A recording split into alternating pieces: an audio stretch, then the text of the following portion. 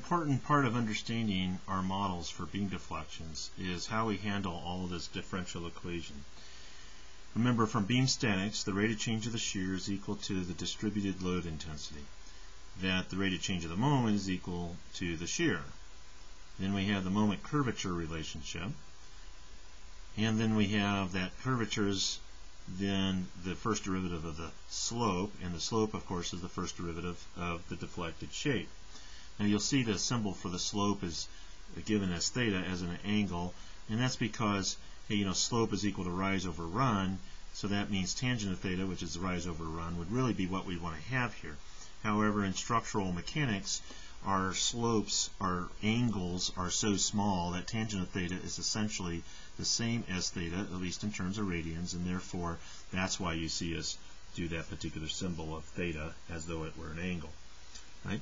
Again, keep in mind our governing boundary, our governing differential equation is this fourth order differential equation, and the transverse displacement is equal effectively to then the distributed load intensity. We have to integrate this 4 times. The thing is that every single time that the distributed load is not the same function, or that we have other concentrated load effects then we have a disruption in the description of this equation. And that means for something like this simple supported beam, pin support here, roller support there, that we have 1, 2, 3, 4, 5 different beam segments.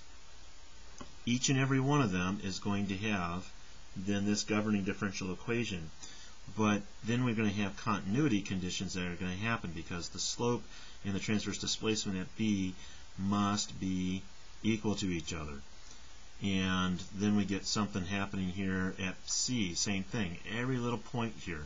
So each segment,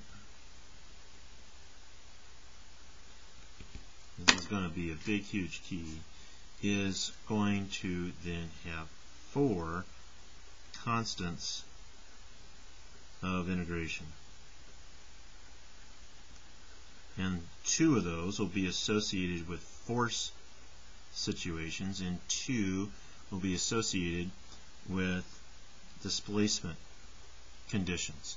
Some of them will be outright boundary conditions, such as what you would have over here at A. However, what I was referring to before is, hey, right at B, then we know from a displacement standpoint that the slope just to the left of B has to equal the slope just to the right of B. Transverse displacement to the left and to the right just immediately have to be equal to each other.